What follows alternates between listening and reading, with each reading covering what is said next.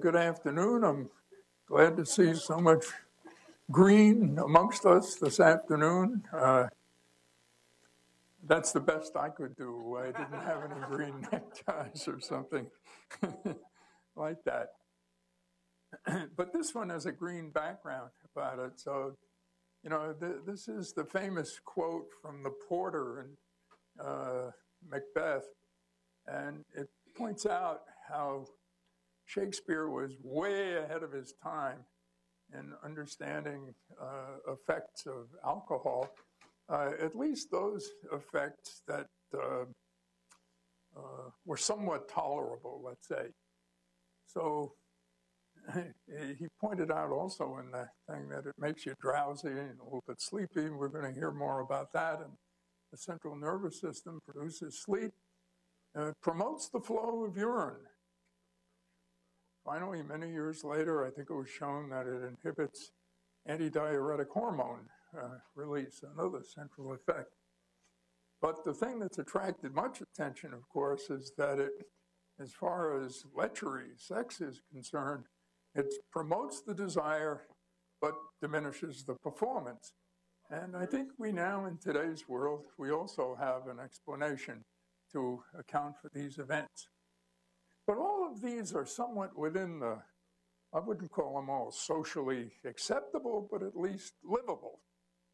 But it's below the line that the trouble occurs when alcohol becomes associated with many events in our society, which you know, which in their cumulative nature constitute major threats to life and injury. And the two areas of major, quote, intoxication that are going to be discussed by our distinguished guests this afternoon deal with the central nervous effects primarily with respect to addiction, intoxication, withdrawal, what's going on in the brain. And the second is the association with cirrhosis of the liver. For many years, anyone who had yellow eyes was sort of ostracized from society because people said even though they didn't agree, they must be an alcoholic. It was the thing. Well, it still is the thing, and it's prevalent all over the world, and people aren't all jaundiced with it, but they may be dying from it. And we're going to hear this very elegant discussion of the relationship between alcohol and liver disease. Is it reversible? For years, people argued that it wasn't the alcohol, it was the calories you were taking, and that went on literally for decades. But we have some answers now, largely due to the work that we're going to hear presented. So let me briefly introduce our two speakers. The first speaker is Dr. George Koob, who is director of NIAAA. He received a PhD in behavioral physiology at Johns Hopkins and then spent many years in San Diego at the Scripps Research Institute, where he was director of the Alcohol Research Institute.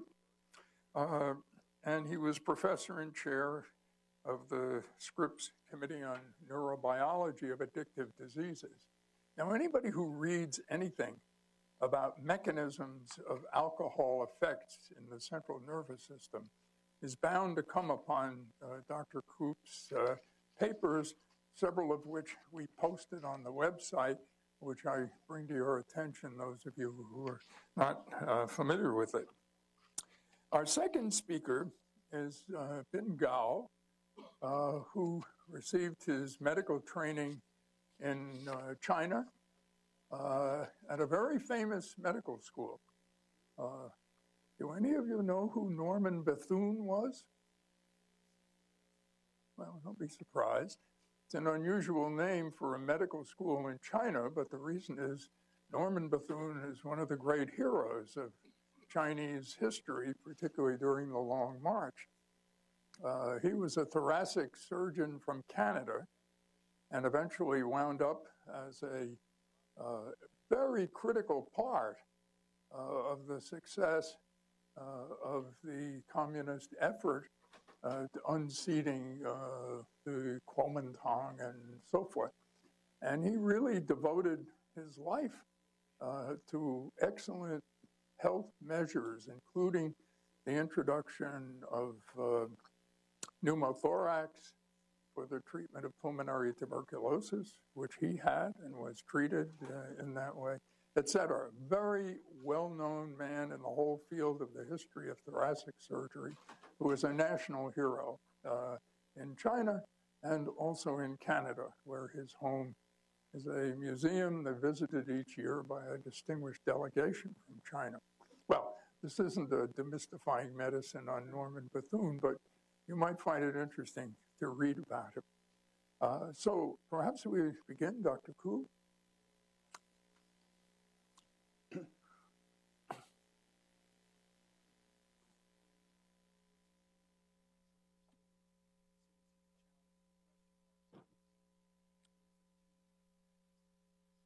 So thank you very much, and thanks for inviting me to be part of this. It's really hopefully be fun, and I look forward to any questions you may have once we get into it. So what I thought I'd do is tell you a little bit about alcohol, but I'm going to use a neurobiological, neurocircuitry perspective rather than just do a kind of pharmacology lecture. In fact, as was already pointed out, Shakespeare was very good at describing the pharmacology of alcohol, so you pretty well know how it works at this point. But the bigger issue really is, and the one our institute is dedicated towards, is trying to address the problems of excessive drinking and the cost to society. And it's actually quite prodigious.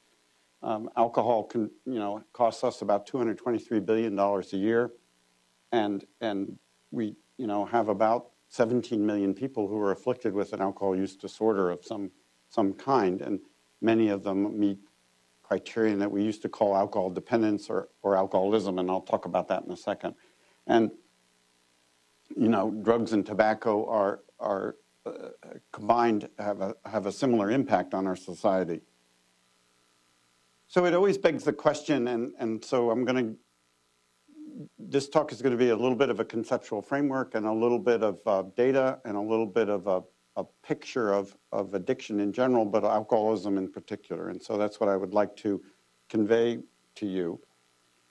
It always begs the question, what really is addiction? What is alcoholism? What is alcohol dependence? And I could literally spend my whole time here going through the history of how we define those terms and so forth. But I think almost everyone would agree that addiction and alcoholism is chronically relapsing disorder characterized by a compulsion to seek and take the drug or stimulus and loss of control and limiting drug intake. And when we talk about loss of control, it doesn't mean that a drug addicted or an alcoholic is not in control of their daily alcohol intake. They are. But what we mean by that loss of control is they can't stop, all right? And there are many phenotypes of someone with an alcohol use disorder, from a binging 18-year-old or 21-year-old to the dean of the medical school who's hiding the bottle in his glove compartment and in his desk, in the desk at home, and seems to be perfectly normal most of the time until they have some liver event like Ben will tell you about and end up in the hospital and go through severe withdrawal. So, it's a large phenotype. But there's also another part to the disorder that I think is critically important for the way I think of what alcohol does to our brains. And that has to do with my add-on here, which is what I call the emergence of a negative emotional state when access to the drug or stimulus is prevented. And I call this the dark side of addiction. I've written quite a lot about it, and will probably continue to write quite a lot about it because I think it's one of the key parts, the keystone of the instability of our emotional systems that drugs convey when they're taken in excess. And I'll explain what I meant by that in a minute. But to make it even more simple, I'm going to argue that addiction has 3 components. And I always put on this slide, and I always realize that it says 1, 2, and 4. So I still haven't fixed the slide. But in any event, Addiction is an incentive salience disorder. I'll explain what that is in a few minutes. Addiction is a reward deficit disorder. It's a stress surfeit disorder, and it's an executive function disorder. And I'm going to explain those four terms in succession. And I'm going to link them neuroanatomically to your brains. But before I do that, I want to make the argument that addiction and alcoholism is a moving target. It consists of different stages, and those stages reflect the functional changes I was just talking about. And most of them are obvious and self-explanatory, all right? Everybody here knows what binge intoxication means. Shakespeare described it very well. And that's when you're engaged in drinking and possibly drinking to excess. Withdrawal negative affect is the withdrawal stage, and I focus on the negative affect part of that, the emotional part, and I'll explain that later. And preoccupation anticipation may be a little bit dense. It really comes from social psychology, and you just substitute the word craving if you prefer, but it's a part of all of these addictive-like disorders, and you can even superimpose pathological gambling on this if you want. You'll see that it fits the cycle. Now, where does this cycle come from? Well, I spent years at the University of California, San Diego on my own time teaching a course called Impulse Control Disorders, and one of the things that I realized is that if you go back in psychiatry, you find that there were two disorders that describe components of addiction.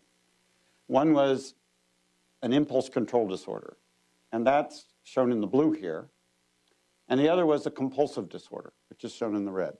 Now, the archetypal impulse control disorder was kleptomania, and the archetypal case history was a guy who walks into the supermarket in a trench coat, and he's very excited, and the beads are growing, sweat are growing on his forehead, and the tension is getting larger and larger, and he's trying to find where they sell the lobster cans. And he finally finds the canned seafood aisle, and he finds the lobster cans, and the urges are just overwhelming, and he stuffs his coat full of lobster cans, and he exits the store, and a great sigh of relief comes over him, and he this huge feeling of reward and pleasure, and he goes home, and he takes the lobster cans and he throws them in the closet. He doesn't eat seafood, okay? And it's that excitement, that risk-taking that contributes to this impulsivity, and maybe surreptitiously he returns the lobster cans at some later date. There's not a whole lot of withdrawal in those kind of impulse control disorders. But the other disorder, which is obsessive compulsive disorder, and that's the archetypal syndrome, there's a great deal of anxiety and stress produced by delusions, obsessions. A person feels that they have to relieve that, they have to engage in repetitive behaviors. And a great depiction of this was Jack Nicholson in the movie As Good as It Gets. And nobody does psychopathology better than Jack Nicholson. And if you don't believe me, then watch the movie The Shining, okay, which is even worse. But if you take an impulse control disorder and a compulsive disorder and merge them together, you in effect end up with the addiction cycle. And to make a short story long, there are two sources of reinforcement in addiction and in these cycles. One we call positive reinforcement, and one we call negative reinforcement. And positive reinforcement you all know about, go to SeaWorld, watch the dolphin jump through the hoop, and watch the trainer slip the dolphin a fish. And every time they jump through the hoop, they get a fish, and that's how they were presumably trained in the first place, and that's what keeps their behavior motivated. But negative reinforcement is something that is really people don't get their head around very well, even in psychology departments. And it really is where you increase the probability of a response by removing an aversive stimulus. In the case of addiction, we're talking about the removal of that negative emotional state. And this becomes critical if you want to understand what I'm going to talk about today and how alcohol impacts your emotional systems. You got to understand the concept of negative reinforcement. Now, for you in your daily life, it could be a boss that yells at you all the time.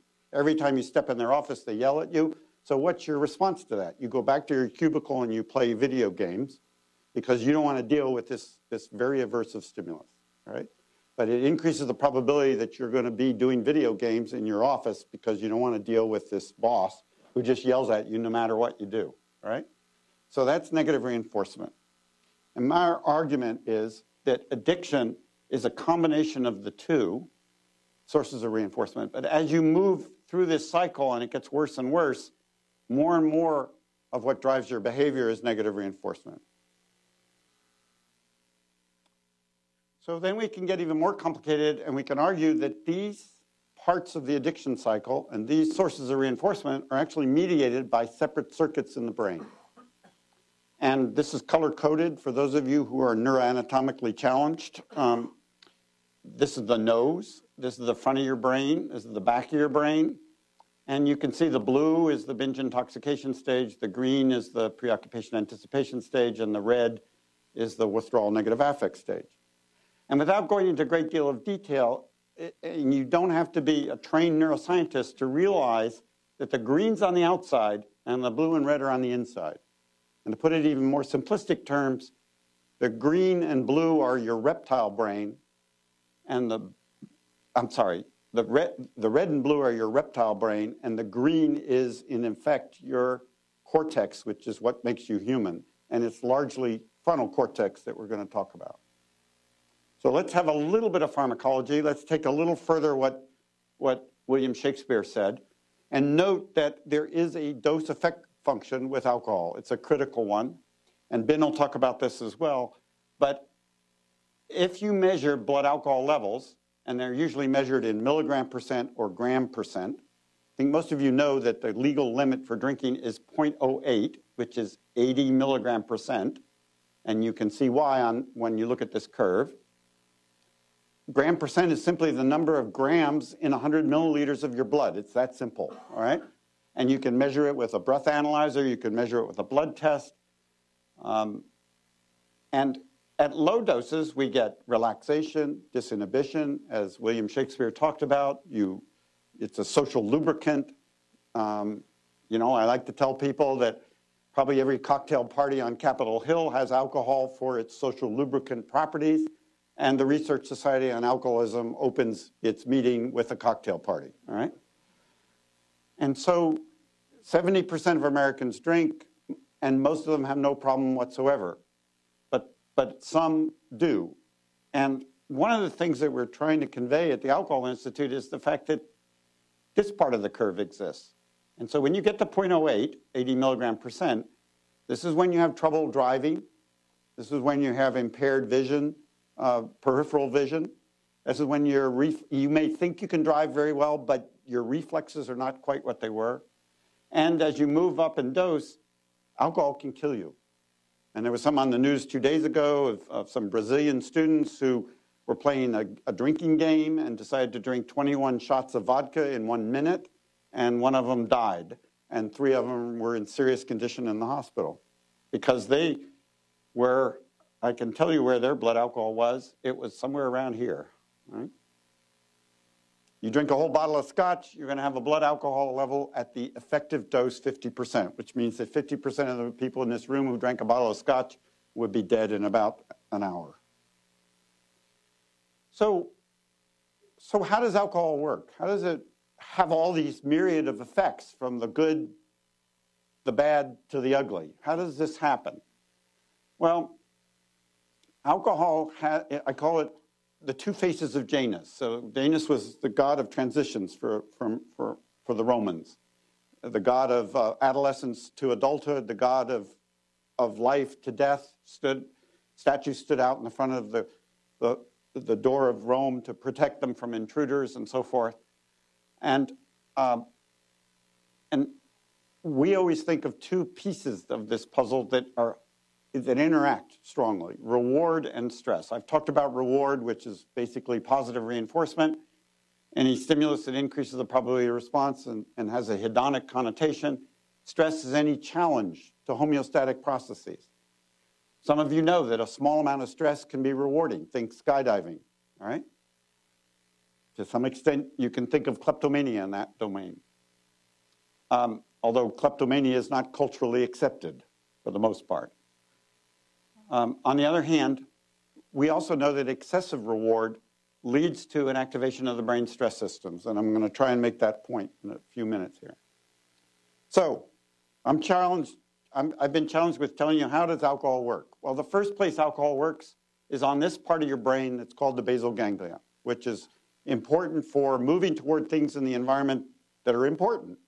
Now, if you've heard Nora Volkoff talk, she probably talked about incentive salience and the dopamine system, but one of the processes that's involved is the release of dopamine that triggers a linkage between a stimulus in the environment and whatever good it's doing to you, the good feelings inside. So for a honeybee, finding nectar in a flower, that probably induces a release of octopamine, which is the equivalent in a honeybee.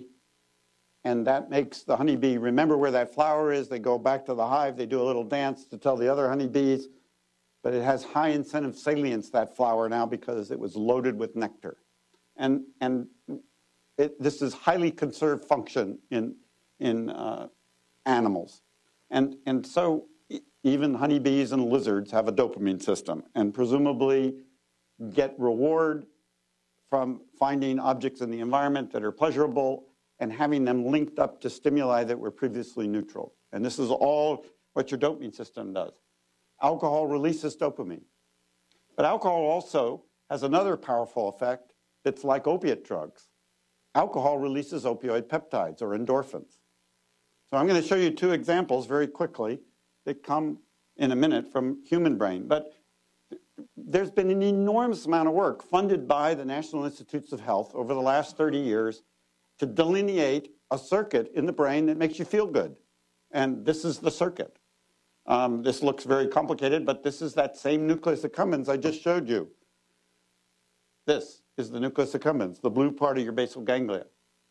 And you see opioid peptides coming in and dopamine coming in, and you can put your favorite drug wherever you want on this diagram. This comes from Eric Nestler, one of my colleagues who's at Mount Sinai.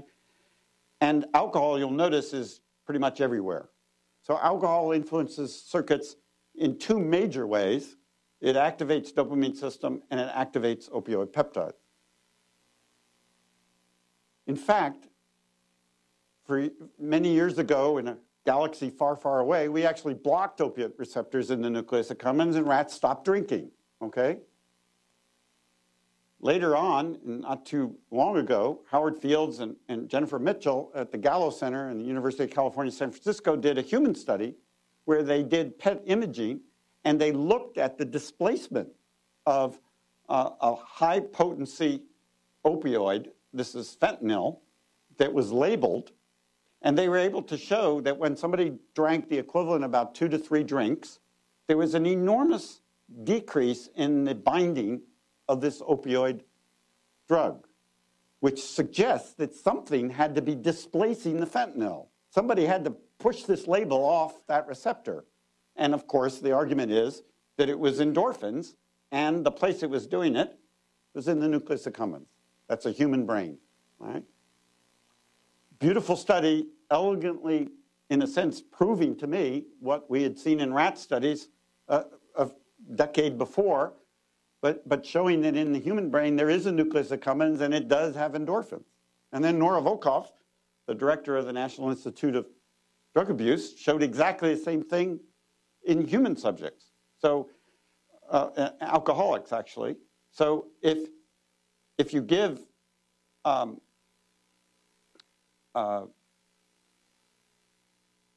human subjects methylphenidate to challenge the dopamine system, what you find in controls is that there's a release of dopamine. But in alcoholics, there's no release of dopamine. The dopamine system's compromised. And there's other data that's been generated to show that dopamine is released in normal subjects, which is what you see looking at the control subject and going this direction. There's a decrease in release of in dopamine D2 receptors, but in the alcoholic subjects, this methylphenidate-induced release is blunted. And so this is the first indication that something's going wrong in the dopamine system when you drink a lot. And this was an elegant study that she published some time ago to support that hypothesis. As you excessively drink, the circuitry starts to change, and you start to engage the dopamine system in the dorsal part of the striatum, which is another part of the basal ganglia. And you say, well, so what? Who cares? What's the big deal? Well, this is where we form habits up here in the dorsal part of the basal ganglia. This is the part of our brain that forms good habits, like putting on your seatbelt, click, but it's also the part of your brain that engages bad habits. And when you start to think that dopamine release triggers habit formation, you begin to realize that a drug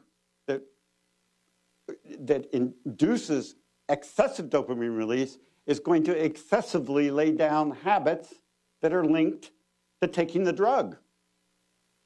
This is particularly dramatic when you're talking about methylphenidate or methamphetamine, but David Lovinger in the intramural program at NIAAA, and many others, I might add, have shown exactly the same thing for alcohol. As you get more compulsively involved in the alcohol, you start engaging more and more of the habit to take alcohol. It's really fascinating work. So I don't want to move to the dark side. This is one of my favorite all-time paintings, and I don't want to spend too much time on it, but basically this lady doesn't look very happy, and she's drinking a drink that contains high amounts of alcohol, but also a convulsant drug called thujone. And that brings me to then what happens? What happens to the brain once you've engaged into this excessive drinking? And you notice that I've labeled the nucleus accumbens now in red, and I've added two structures, the beta nucleus stria terminalis and the amygdala, as part of my reptile brain. And one of the things that we know is that the nucleus accumbens loses its power to release dopamine. And that slide I showed you from Nora Volkoff showed that dramatically in an imaging study. But there's something else that goes wrong. I'm going to skip this. We're going to run out of time, and I want to have enough time. So there'll be a couple slides I'm going to skip because I spent too much time in the beginning. But I'm going to hit on the main points that I wanted to cover. So what I told you from Nora's work is that when we first take a drug, and alcohol no exception, we activate these pleasurable neurotransmitters. But as we keep taking the drug, there's a compromised function in these neurotransmitters. Some of it is decreased release. Some of it is changes in transduction factors. Some of it is probably other biochemical mechanisms being engaged. But there's another piece to the situation that is critically dependent on those other structures that I added in to the dark side there, the red. And that has to do with engagement of your brain stress systems. And this is a little snapshot of it, but I'm going to talk quickly about a couple of neurotransmitters that get recruited when you excessively drink alcohol. And this all comes from really pioneering basic research that was done initially at the Salk Institute. I was there at the Salk Institute when Wiley Vale discovered corticotropin releasing factor. Many of you probably accept the fact that it is well known to activate the pituitary adrenal axis, but what we didn't know at the time when this peptide was discovered in 1981 was that it also drives your sympathetic response to stress, and it also drives your behavioral response to stress in that amygdala, that other red bit that I was talking about. And so in a study one of my postdocs did a long time ago now, we trained rats to self-administer alcohol, shown here. They're pressing a lever to get alcohol in a 30-minute session. But the animals were made dependent. And I'm not going to go into the details, but the dependent rats drank 4 times as much alcohol as the non-dependent rats. So these are the non-dependent social drinkers, if you will. These are rats.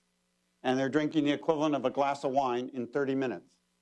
But the dependent animals, in 30 minutes, we're putting away 4 drinks, okay? Believe me, the rats were mellow when they came out of the cage. But we could reverse that over-drinking by administering selectively in the dependent group a CRF antagonist. And that's why I'm actually showing you some data here. And you can see there was no effect of the CRF antagonist in the non-dependent drinkers, but a huge effect in the dependent drinkers. We went on to show, and many others have gone on to show, that CRF antagonists can reverse a lot of the signs and symptoms of alcohol dependence in rodents. But at the same time, again, a long time ago, and one of the messages from my talk is that things in science have to incubate a little bit. They have to grow, and they have to be picked up and re-examined. It's almost like, if you pardon the pun, a good bottle of wine, okay, that has to age.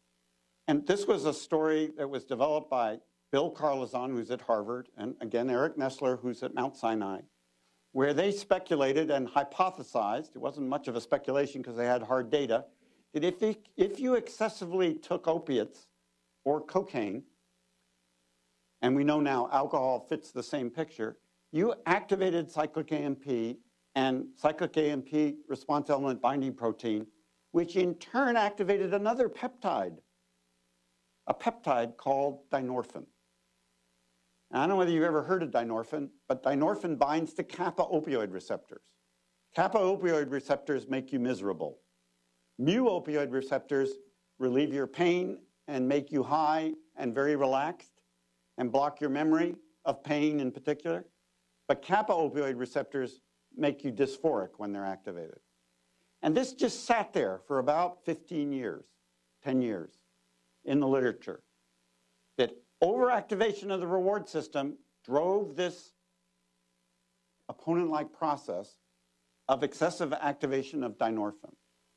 And then it wasn't, I'd like to say that we came in on a silver horse, but it wasn't us, actually, but one of my postdocs who pestered the hell out of me until I let him do the experiment, Brendan Walker, who's now a professor at the University of Washington, at Washington State University in Pullman, Washington State.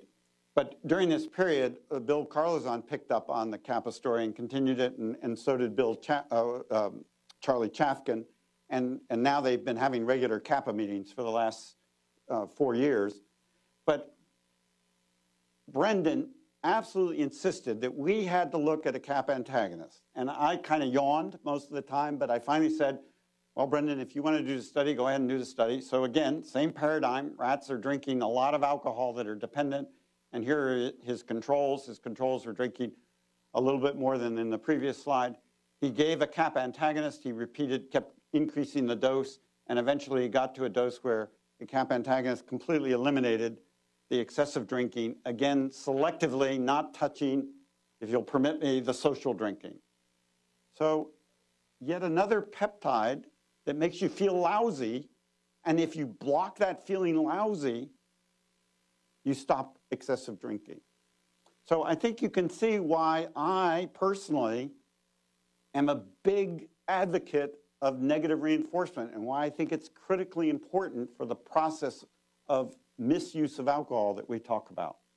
So I'd like to argue with you that when you excessively drink alcohol, you shut off your reward system, but you recruit your brain stress system. And that's the argument. And that's my passion. I have a lab at NIAAA right now where we're pursuing some of these questions. We still want to know more about this circuitry. We want to know how CRF and dynorphin interact, for example. We know that glucocorticoids can drive some of this. We want to know how. Why do they drive this system and not the system in the paraventricular nucleus? We've got a lot of questions we'd like to answer before I hang up my electrodes. Just to tantalize you that those of you who actually know that there are a lot of transmitters in the brain, it's not just CRF and dynorphin, but there's a whole herd of neurotransmitters that we now know are involved in emotional processing to make you feel lousy. And believe it or not, we have a growing group of transmitters, one of which are endocannabinoids that probably mellow out your stress system. So you have reward, stress, and anti-stress all built into our central nervous system to regulate what we call homeostasis.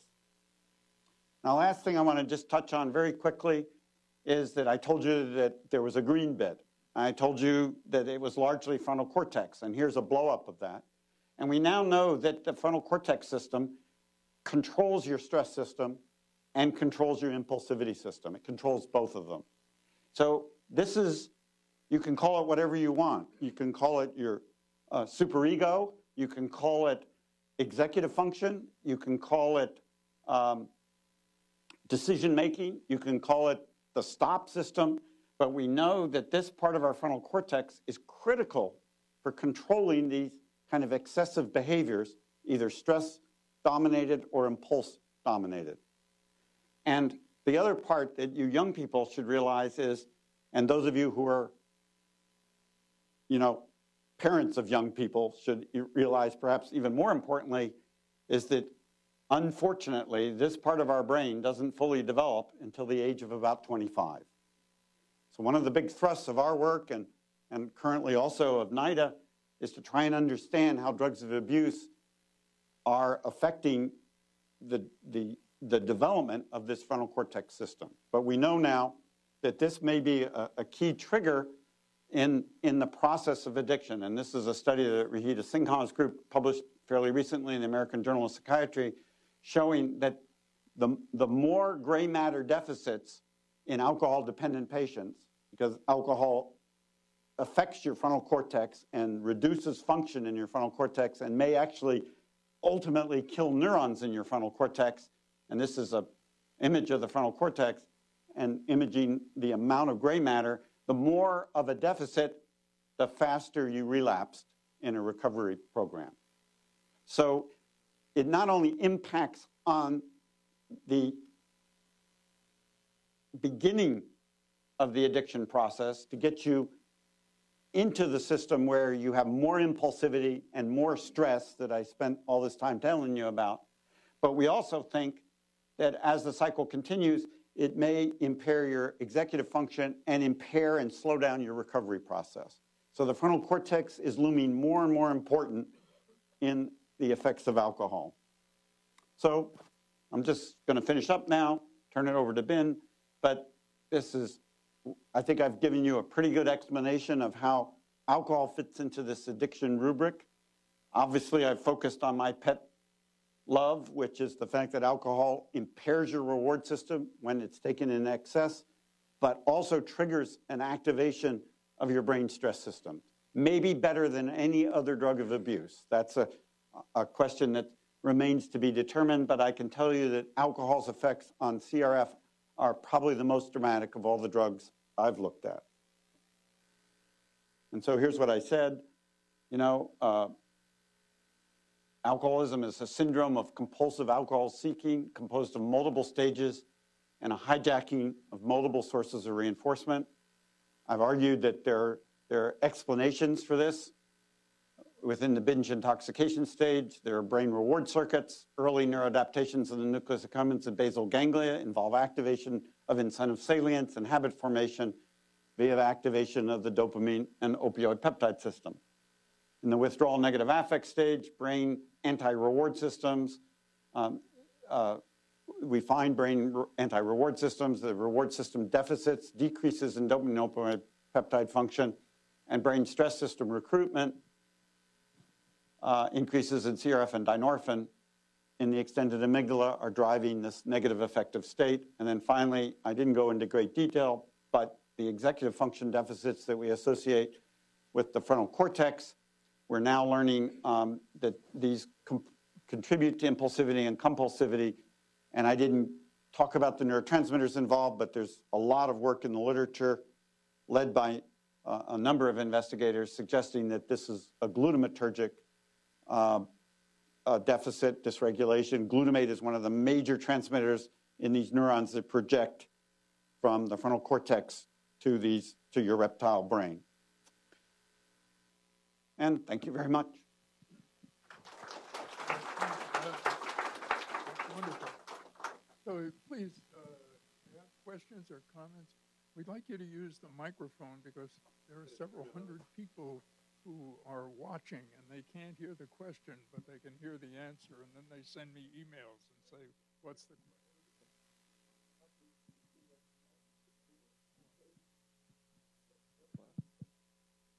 Okay, go ahead. Hi.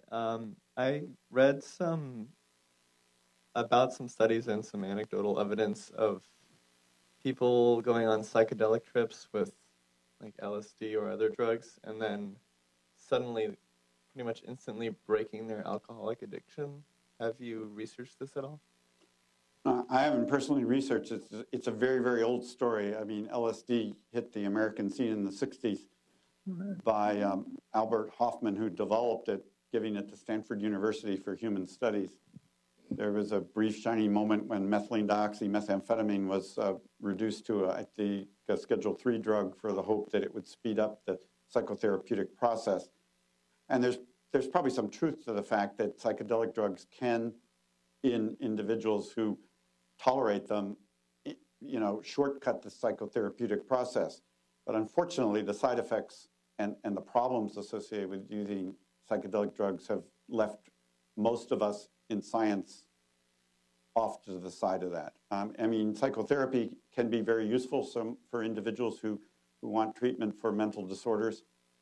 But the shortcut using psychedelics can work, but it can go really haywire. Ted will give you more details if you want. Right, Ted? About the psychotherapeutic process going haywire. So it's a dangerous kind of approach. Go ahead. Hi. I was wondering, what's actually happening at the level of the cell in terms of when you have alcohol? Is there some sort of membrane destabilization, or is there a direct interaction with a receptor? You know, what's happening? Because it seems to have quite a drastic effect on multiple receptors, etc. And so I was wondering if you knew anything about that. The answer is no. And as remarkable as that may sound, we are in the process of putting together an RFA, a request for funding announcement, to look at 10 millimolar alcohol. Over the years, there's been an argument that alcohol works at doses that would be the equivalent of one drink, that's around 10 millimolar, on GABA receptors, glutamate receptors, glycine sites perhaps on one of those two receptors. I know that there is an extrasynaptic GABA receptor where one group at least has argued that doses between 10 and 20 millimolar are activating it. It's thought that alcohol likes to hang out in the water pocket and influence hydrophobic components. That way, there is a paper not too long ago, I think a year ago, in Nature on that subject by the group from Texas who did it with also the Institut Pasteur. So, but very little is known about how actually alcohol works at the molecular level. It doesn't just jiggle membranes, but it does seem to hang out in certain pockets that are water pockets in the membranes that maybe are allosterically modulating certain receptors, and we want to know what they are. It's a very good question. Go ahead. Oh, hi. So I want to ask, what is the reason of the death after alcohol drinking? The what? The reason of the death. The death. Yeah, the Australian boy. Yeah, why it died? Oh, why do you die? Oh, that's it. I think that's pretty easy. It shuts off your respiratory drive in the brainstem. Brain. Yeah, I mean there is a probably at those kind of doses you're talking about membrane changes that would and that I don't know. I mean, Ben, would it be calcium changes? At those doses you're shutting off neurons. So the nerve system shut down first. Just shut off, yeah. And in the brainstem it would be respiratory drive neurons. Thank you. Just like an anesthetic. I mean, like propofol. Okay, propofol is a perfect example. It's a GABA-releasing drug or GABA mimetic, and everybody knows about it because it's what killed Michael Jackson. So that drug has very similar effects. And by the way, if you combine the two, it's twice as. It's actually 2 + 2 = 5. So you're even more likely to die. A quick question: if long-term and kind of excessive use of the alcohol, as you explained, sort of decreases your reward pathway or sort of becomes an anti-reward and you get all these negative effects, then how does that not, why do you still have addiction then? Like how does that, it seems like you would no longer biologically be dependent on it or... Well, in those kind of what I call terminal alcoholics, basically the only way they can get through the day, the only way that they can even manage is to drink. And so this is what we call negative reinforcement. So at some point you reach almost, what's the word I'm searching for, but it's a gut feeling, almost, pun intended, that if you don't have a drink, you're going to be in so much pain and misery that you're going to die. And so they drink now to avoid pain, not for the pleasure. Pleasure's gone. And there's always this, and it's not complete, okay? Even a heroin addict who is toked up on enormous doses of heroin that's far beyond, what would kill you. I'm assuming you're not a heroin addict.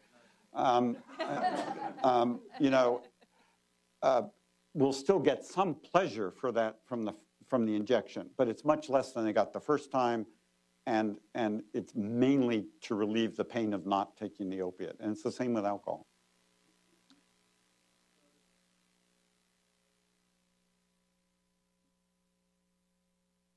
I don't want to take up all of Ben's time, so. Thank you.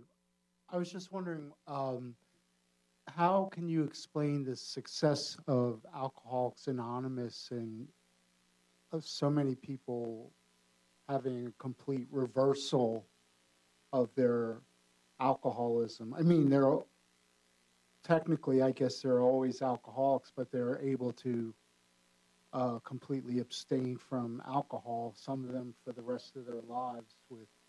That's a really good question, and there's not a whole lot of science around it, but if I was to speculate, which I will do because I'm me, I would argue that social interaction is a very, very powerful reinforcer. It's a very powerful reward. We are human beings, we're primates, we interact with other primates, and not to be demeaning, but when you're in Alcoholics Anonymous, you're forming bonds with people and being reinforced for that behavior, which is a big boost.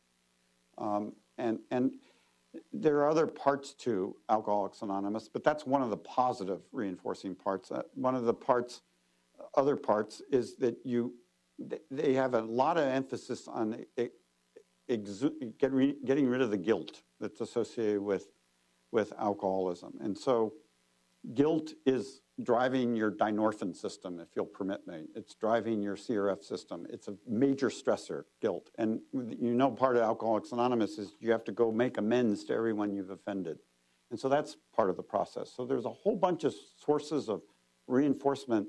And I would argue that that's slowly but surely reducing your stress system by removing the guilt and facilitating your reward system by the social interaction. And so you're rebuilding your reptile brain in the right direction. That's the way I would put it. And I think cognitive behavioral therapy and motivational enhancement therapy, they utilize the similar things. You're using your own brain to recover. All right, thank you very much. I think we will save questions for after Ken Gaw has spoken, so if he has enough time, we'll get to it. I forgot to mention that Dr. Gaw is director of the liver section of NIAAA, liver disease.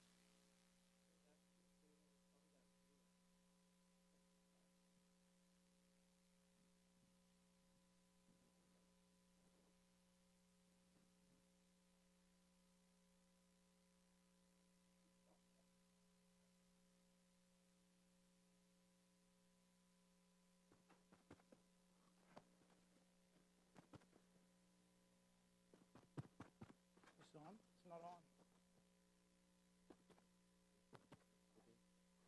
Hello?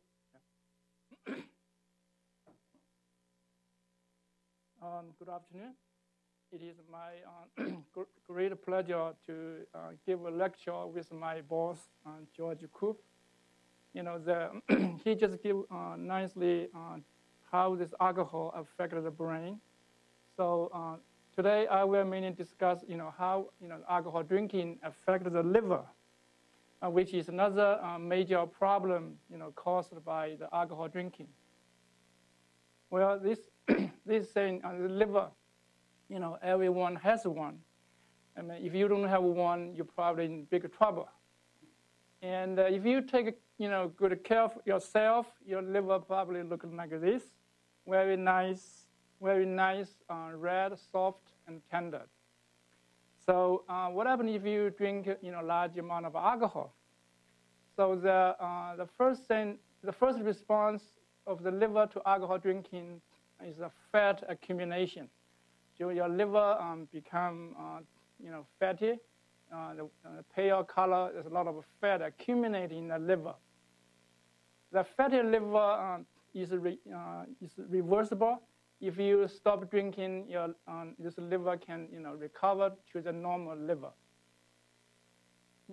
Luckily, in majority, about 60 to 70% of heavy drinkers, they probably maintain the fatty liver for a long time. So they have a fatty liver for life.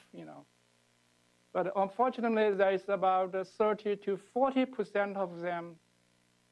They may also develop inflammation in the liver. They have infiltrate many inflammatory cells in the liver. You have a lot of inflammation in the liver. So we call alcoholic steatohepatitis, or called ASH. Most of the early stage of alcoholic steatohepatitis is also reversible. If you stop drinking, the liver can recover. But even some alcoholic steatohepatitis, even you stop drinking, they still progress to more severe form of liver injury, such as cirrhosis. The cirrhosis, usually we believe is irreversible. It cannot reverse back to the normal liver. But accumulating evidence, some patient with early cirrhosis, it still can reverse to back to the normal. After you have a liver cirrhosis, the chance to become the liver cancer is very high. Usually it's 1 to 3% of liver cirrhosis become to the liver cancer every year. Well, this is the liver histology. You can see this is a normal liver, nice structure, hepatocyte. In the fatty liver, you can see there's many fat droplets accumulate in the hepatocyte. There's a lot of fat. In the alcoholic steatohepatitis, you not only have this fat droplet, but you also have infiltration of many inflammatory cells, immune cells in the liver. But in the cirrhosis, actually you lost many hepatocyte was lost, liver cell was lost, was filled by fibrotic tissue or scar tissue. In most of those chronic alcoholic liver disease, most of the patients, they do not have a symptom. Even in you have a liver cirrhosis, if it's compensated, you don't have any symptom. It looks like a normal person. But in some patients, they can develop, acute alcoholic hepatitis with a significant, clinical syndrome. The typical one is jaundice, hepatomegaly, fever, neutropenia. The liver enzyme, the AST and ALT ratio is more than 2. They also have many non-specific clinical syndrome. The short-term mortality for those alcoholic hepatitis is very high. Usually 30 to 50% of them, after enrolled to the hospital, 30 to 50% of them die within 30 days or 60 days. So the next question I want to discuss, how is ethanol, metabolized in the liver? The liver is a major organ or major size to, metabolize the ethanol or alcohol. This is a hepatocyte. So the ethanol in the cytosol of the hepatocyte can be metabolized by alcohol dehydrogenase into the acetaldehyde.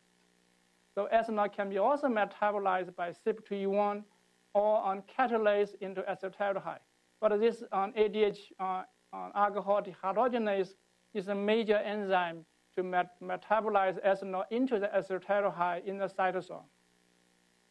When this acetaldehyde in the cytosol can into the mitochondria, further metabolized by acetaldehyde dehydrogenase 2 into the acetate. So this is the mitochondria. Those acetate can quickly release from the mitochondria into the circulation. The further, metabolized by the muscle or heart tissue into the water or CO2. So because we know that everyone maybe have a different ability to metabolize the ethanol or alcohol, this is because there's alcohol dehydrogenase enzyme polymorphism. One of the most famous the polymorphism is acetaldehyde dehydrogenase 2 polymorphism. In the Western countries, most people have this ALDG2 homozygote glutamate 504. In this ALDG2 gene, the position 504 is glutamate. So have 2 copies. So those have a normal enzyme activity, which can quickly metabolize acetaldehyde into the acetate. But in the 40 to 50%, East Asians or American Asians, so the one of this glutamate 504 is replaced by lysine, this amino acid. So these heterozygotes, they only have 6% of normal activity. So they reduce the enzyme activity reduced by 94%. But in also have 5 to 8% of the East Asians. Actually, the 2 copies of the ALDG2 was replaced by lysine, and those homozygotes, there's no activity. Basically, those people cannot metabolize acetaldehyde. So therefore, in those group of people who drinking alcohol, you can very high level acetaldehyde, which cannot metabolize into the acetate. Acetaldehyde can cause flushing, then cause the vessel dilation. Clearly, I'm one of them. So when I drink alcohol, I get very flushing. Actually, I just discussed with George Koob. Many alcohol standard in the U.S. does not fit with me or with East Asian, because I only drink half a bottle of beer. My blood alcohol concentration is very low, but apparently I cannot drive. If I drive in the road, policemen stop me, but my alcohol concentration is okay. It's very low. So we should probably design a different standard for those mutation. So as I mentioned, this alcoholic liver disease in patients with this genotype has been extensively characterized in Western countries. But for those liver disease in the patient with those with ALDG2 deficiency, has not been studied carefully. So which may be very different from the patient with ALDG2 and 1 with this genotype. So the question I want to ask, are the individuals who have alcohol flushing reaction more susceptible to alcoholic liver injury or inflammation? Like myself, I drink alcohol, I get flushing. Whether I'm more susceptible to alcohol liver injury. To answer this question, we use this ALDG2 deficient mice or knockout mice. So we feed those mice with alcohol. They probably also have flushing in those mice as well. The results show clearly that acetaldehyde, this first metabolite of ethanol, is very high in those mice. Unexpectedly, because acetaldehyde usually is very toxic. Most people believe this thing causes a problem. So, but surprisingly, in those mice, the fatty liver, the steatosis, blood, the liver enzyme ALT is lower compared to the wild-type mice. This is really unexpected. However, the liver fibrosis and the inflammation is much higher in those knockout mice compared to the wild-type mice. So we have evidence this elevated inflammation probably play a compensatory role to trying to repair the liver. That's the reason you have a lower fatty liver, lower liver enzyme. So what does this mean to the patients, to the human? For the people who have ALDG2 deficiency, when you drink alcohol, you're flushing, you probably have very high level of acetaldehyde, elevation. Well, if you go to the doctor to do healthy checkup, ultrasound looks your liver looks okay. You don't have a fatty liver. Your liver enzyme in your blood is okay. It's not, it's normal. But may you have a big liver problem. You have liver fibrosis or inflammation, which can further progress to more severe like cirrhosis. So even you have a normal liver or normal liver enzyme, but you still be cautious. You may have a liver fibrosis, inflammation. Unfortunately, we don't have a non-invasive biomarkers for diagnosis, the early fibrosis or inflammation. So the second question I want to discuss, how does ethanol cause a liver injury? Ethanol is a kind of a carbohydrate. It's a very simple carbohydrate. So we eat so many carbohydrates. Why we drink such, this simple carbohydrate cause such a broad spectrum of liver disease, like injury. For the fatty liver, so ethanol and it is metabolized, do not, contribute directly to fat synthesis. They do not, they cannot synthesize for the fat. The reason ethanol leads to the fatty liver probably is through dysregulating the fat metabolism.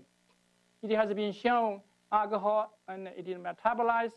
It is metabolism-associated oxidative stress can promote fat synthesis and inhibit the fatty acid beta oxidation.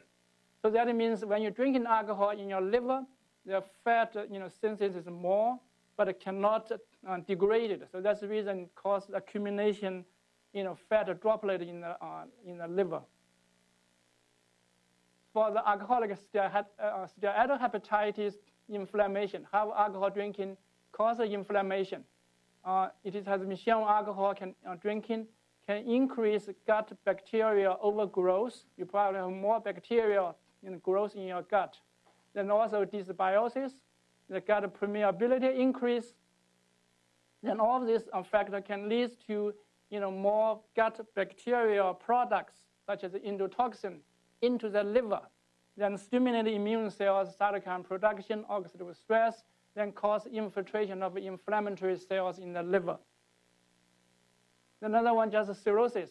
Cirrhosis is a slow progressing disease in which healthy liver tissue is replaced by the scar tissue. Those scar tissue is mainly produced by activated hepatic stellate cells in the liver. So the alcohol itself on acetaldehyde, it is metabolized, can directly stimulate stellate cell activation. So they can produce the collagen liver fibrosis. Then also this oxidative stress, cytokines can also activate stellate cells, then cause the fibrosis. So again, this ethanol drinking causes a broad spectrum of alcoholic liver injury. So the next question I want to discuss, as you mentioned, some heavy drinker, just have a fatty liver for a long time, but why some heavy drinker, do progress to the more severe form of liver injury?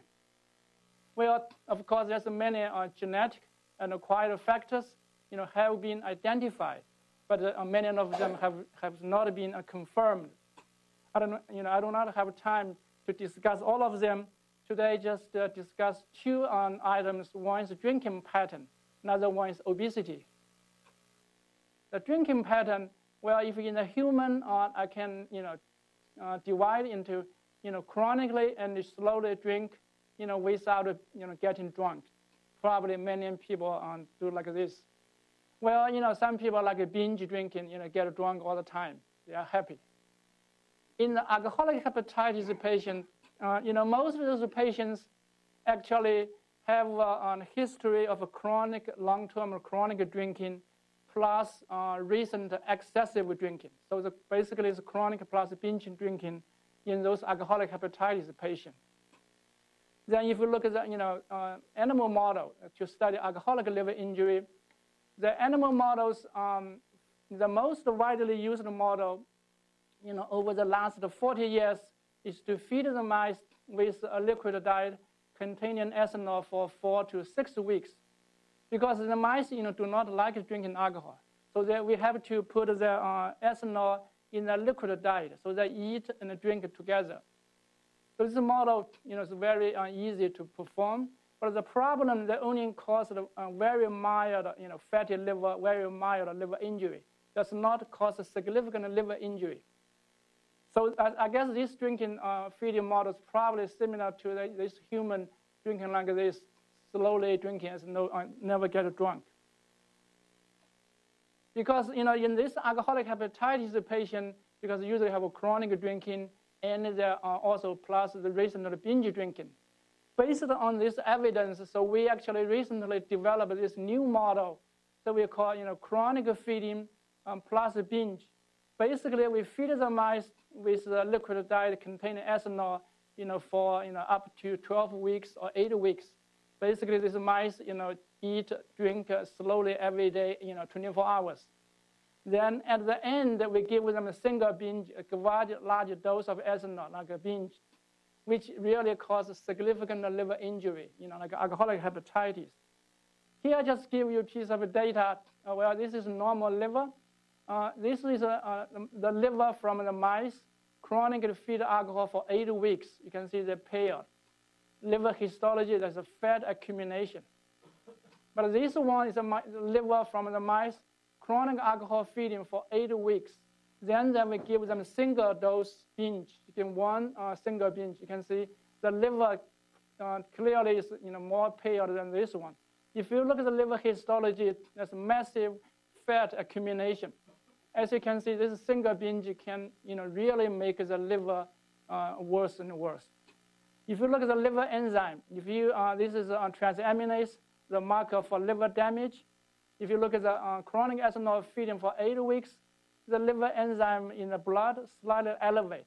But in this chronic 8 weeks plus binge, it's markedly elevate compared to this chronic itself. So this suggests that this chronic plus binge ethanol feeding or drinking is really bad for the liver. That can induce severe liver injury. So the next, I want to briefly discuss, alcohol and obesity. Whereas alcohol and obesity, is two major problems in this country. So how does the interaction of alcohol and fat affect the liver? Well, the obesity-associated liver disease have very similar pattern, disease progression as alcoholic liver disease. Obesity also develop fatty liver, steatosis, then also develop inflammation in the liver. So we call non-alcoholic steatohepatitis that can also progress cirrhosis and the liver cancer. But again, this alcoholic liver disease and non-alcoholic fatty liver disease are two separate diseases. The diagnosis for alcoholic liver disease is detailed, published in the American Liver Society on the guideline. I don't want to go through this. Then also for the diagnosis of non-alcoholic fatty liver disease, they also publish this on a guideline, how to diagnose this disease. Although there are two separate diseases, as you can see here, most people with obesity or overweight, we always drink. So that means those fat and alcohol always together interact. So then question asks, how obesity and alcohol contribute to pathogenesis of a fatty liver disease. How much from alcohol or how much from the fat?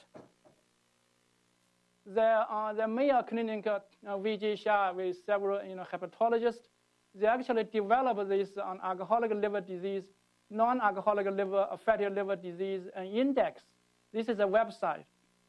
In this website, actually, you can there's a formula. You can enter the value like AST and ALT and also MCV, weight and height and gender. That give you a score.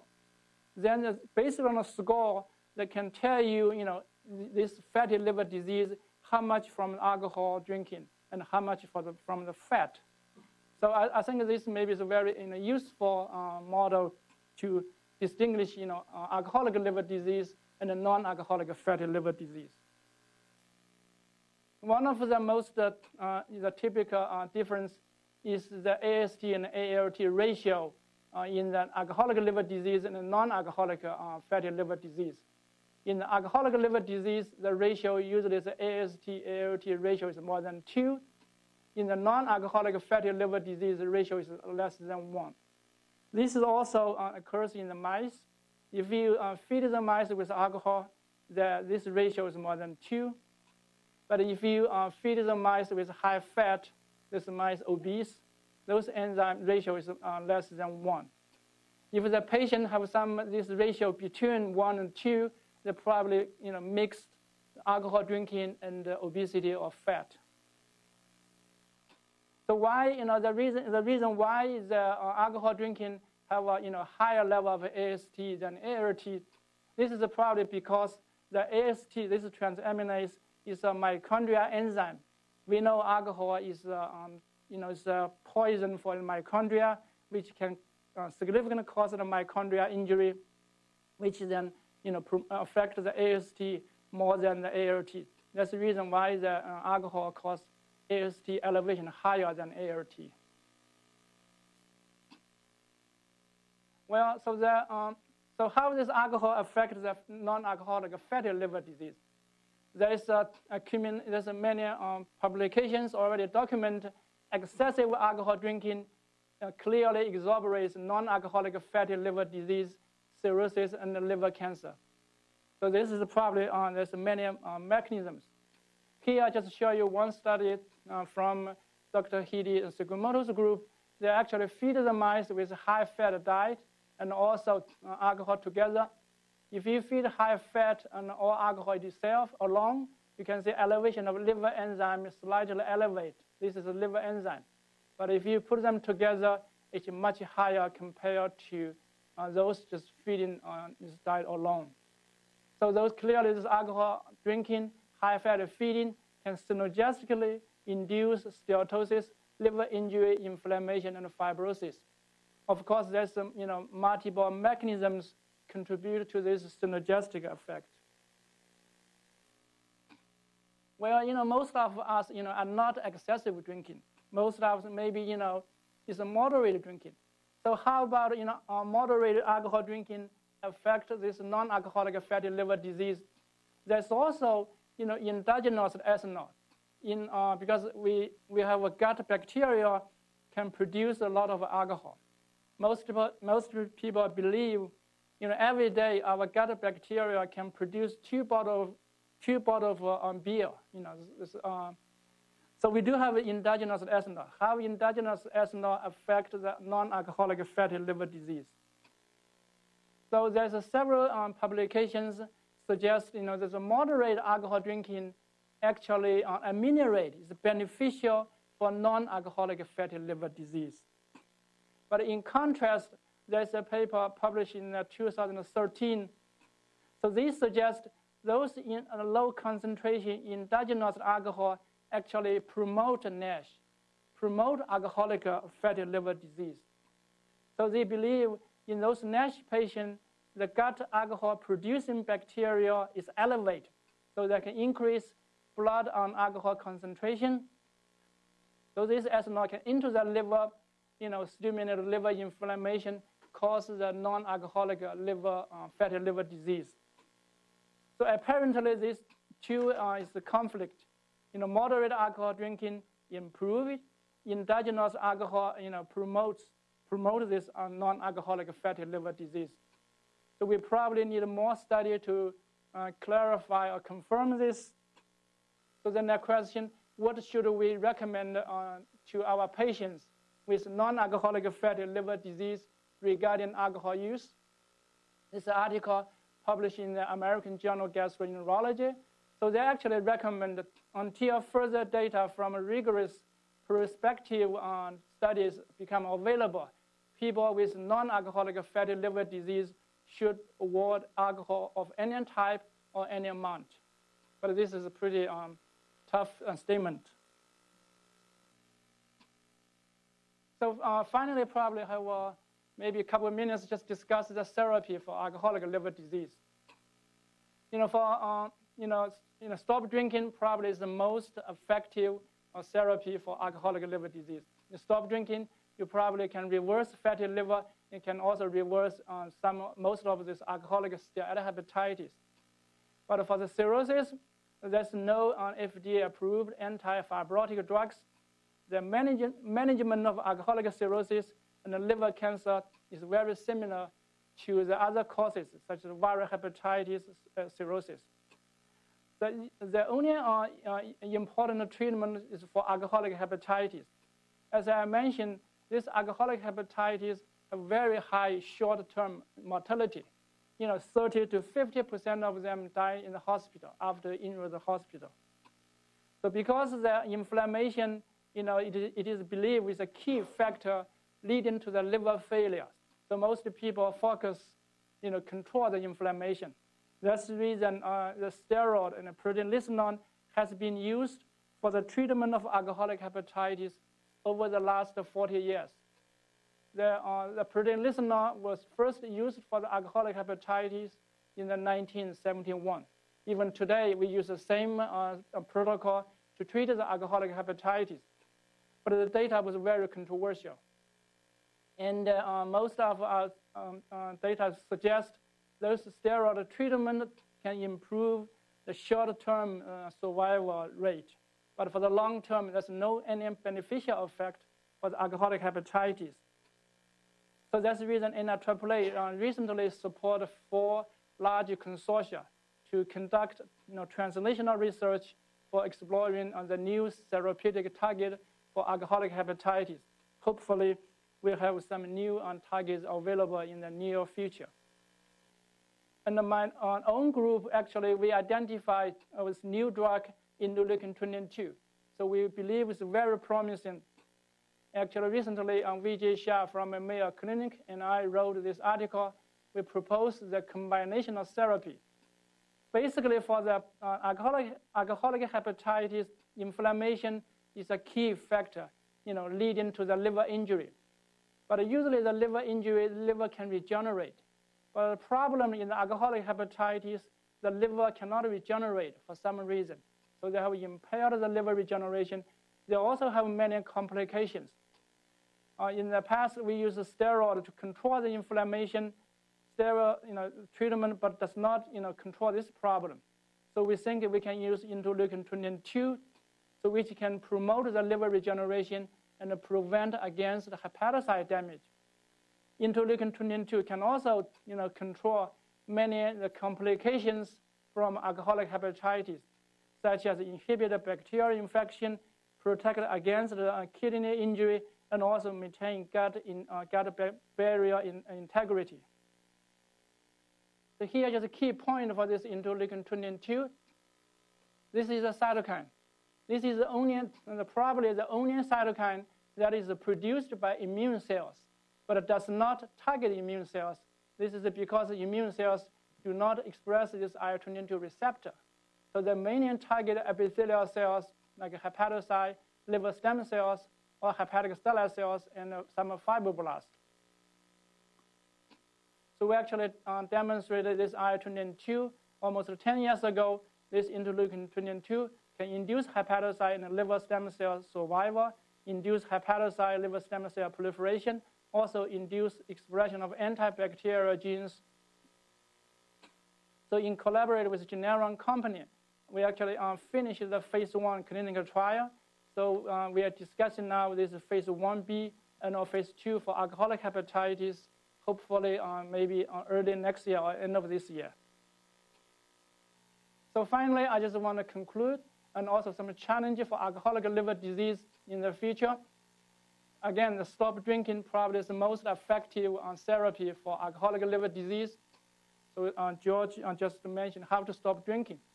So the overcoming addiction, and also the drink responsibly. Binge really is bad for your liver. If you want to drink slowly and enjoy, don't get drunk. Then another question, every heavy drinkers probably develop a fatty liver, but it's not clear why some get a more severe form of injury, but some do not. Another one, the genetic factors for the susceptibility of alcoholic liver disease are not really clear. The effect of alcoholic liver ALDG2 deficiency, have this deficiency affect alcoholic liver disease, we probably still need more study. The pathogenesis of alcoholic liver disease probably is very complex. Maybe it's different from the patient to patients, and it still remained largely unknown, so we still need to study. The non-invasive biomarkers for diagnosis of early alcoholic liver disease probably is very important, so we still need to study to looking for those markers. There's no approved drugs for the treatment of alcoholic liver disease so far. Hopefully, this consortium and also our study identify some new drugs in the near future. Although we developed this chronic plus binge model, but this model still represents the early stage of alcoholic liver disease. There's no model really mimic the severe, like cirrhotic liver in the mice. So we're still looking for the new model for alcoholic liver disease. So I'll stop here. So thank you for attention. Thank you.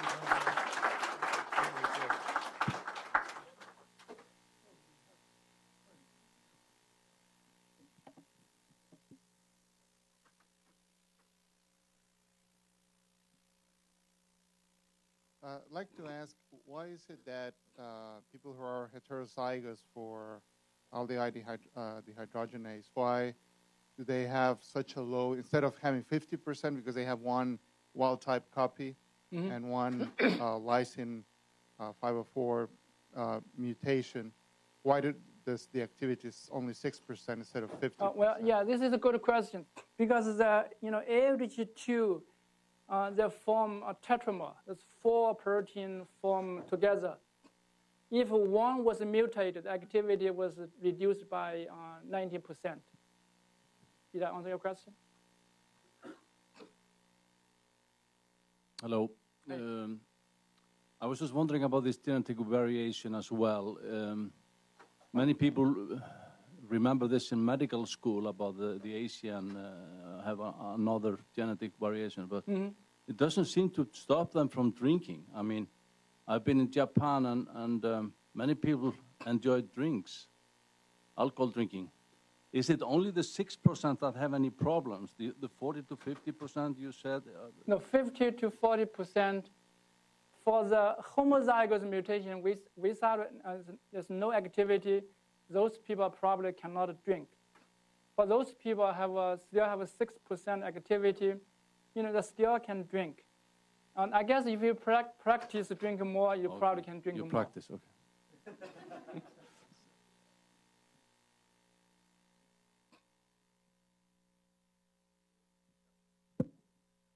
Great talk. What is your take on those medications such as Hepabionta, I think it's called? It's a vitamin B complex, B1, B6, B12.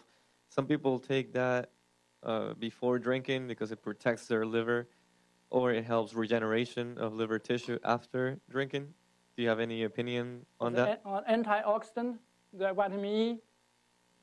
Well, there's several clinical trials use this antioxidant for alcoholic hepatitis. That seems there's no beneficial effect. But again, this is for the clinical trial is a severe alcoholic liver disease. For most of us, if you don't have a liver problem, I think if you eat some vitamin E, should have some beneficial effect. So a question regarding the alcohol intake. Okay. So what percentage goes to the liver versus brain? No, for the alcohol drinking, because you go to the gut, they go to the liver first. So the parts of the liver, probably many of them metabolize into the acetaldehyde acetate, then go to the circulation, then go to the brain. So how much go to the liver, how much go? Is the distribution in the brain very uniform? Because in the early phase, you show the whole part of the brain, and then some part of the brain is activated at a higher level. Is it related to the concentration of the alcohol? Let's see if we can catch this thing. Yes. see it. Wait, give me Maybe the... you saw. Let me have that one. Thank you. Alcohol likes the water components of the body, so the distribution in the brain is pretty uniform. Where it acts first is still an unknown question to some extent. That's one of the things we want at the low dose end. At a high dose, ultimately, you'll be perfusing all the brain fairly quickly. But which pieces get activated first is, we would have to speculate that there's some components of that basal ganglia I was telling you that are being activated first because that's why you feel the intoxication. But there's probably a frontal cortex component because early on you're disinhibited as well. So, there used to be a diagram, Ken probably saw it somewhere, where there used to be this old diagram where alcohol went in a wave through your brain, started in the cortex and moved down. There may be some truth to the fact that the frontal cortex probably gets hit first. So is the metabolism similar in the mitochondria? In the brain? In the brain versus liver? No, okay, the alcohol, is mainly metabolized in the hepatocyte, at least in the textbook it said. But in the brain, the many other cell types that do express the alcohol metabolized enzyme. And but I mean, I think has not been really carefully studied. So we do have this ALDG2 conditional knockout mice. We can knock out the enzyme in a different cell type. Then we can study, how those metabolism in the brain affect the behavior or so. Recently, more and more people realize that in part of the obesity is not from the eating too much fat. It's in fact eating too much of the carbohydrate, especially fructose. And the fructose also induce that the chronic hepatic disease, very similar to alcohol. How much is similar in terms of that higher intake of fructose and alcohol? So what? How much fructose? No, I think the fructose itself. Usually fructose, has I think it produces 5 grams calorie per gram, and alcohol produces much higher calories than fructose. And the metabolism is very different, because alcohol metabolism causes a lot of oxidative stress, and also as not metabolized, like acetaldehyde also cause a problem. For the fructose, I don't know whether fructose itself can cause a problem. Usually fructose plus high fat diet together, the mix like a Western diet.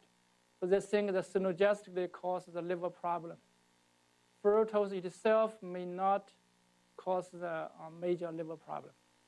And I mean, this is what I think.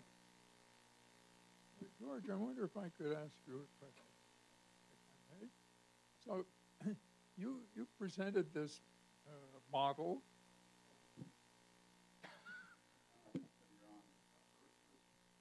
You presented this model. Is it applicable, and you infer that it's applicable to a variety of circumstances, from drugs to alcohol? Would that also include things like obesity itself, compulsive eating? Is there a similar pattern from the neurophysiologic point of view? And if this is a common pattern, is there evidence for specificity in the circuitry for any of these, call them agonists as systems? I think that's on. Yeah, so I think Gene Jack's going to answer that question, right? I mean, Nora has a hypothesis, and Nora Volkoff, and a number of other people have argued this from a phenotypic picture that there are elements of compulsive eating that resemble elements of compulsive drug-taking behavior. So we assume that the same circuits are involved. but for the most part, it's still largely an assumption. There is some imaging work done on compulsive eating. There's some on internet addiction. There's some on compulsive gambling. And the basal ganglia do light up in some of the studies that have been done. And there are D2 receptor decreases in some of the studies. But it's pretty nascent at this point. I think it's in early stages. Do drugs enter the cycles at different places? Absolutely. So, you know, if you're doing heroin or opiates, you're going to be entering largely through the mu opioid receptor. And that's going to have a different profile. I mean, opiate addiction is not alcoholism. There are similarities, but there are differences. For one, with opiates, I mean, the pain of withdrawal is excruciating, right? The pain of alcohol withdrawal is not tiptoeing through the tulips, but it's physical pain sometimes as well as emotional pain with opiates. And the same with psychostimulants. They're going to be entering through largely the release of dopamine. And there's some, nicotine's probably influencing largely the dopamine system. So, I mean, there are different ways in the cycle. Benzodiazepines, I mean, people for years said they didn't have dependence liability, but we now know that they're being abused, and they don't really make you high very much, but they probably are entering through the anxiety, withdrawal, negative affect states, because once you've started taking large amounts of benzos, one of the culprits is alprazolam or Xanax. It's really hard to get off of Xanax, So. Why ethanol alcohol is so toxic and causes blindness? Oh, I don't know. That's for bin. Methanol? Yeah. Methanol. We don't study methanol. Yeah, right. Yeah. They're mixing the alcohol, right? Anyone can answer? Not sure. I knew that at one time. Yeah, right. Yeah, they're putting. Causes blindness. Yeah.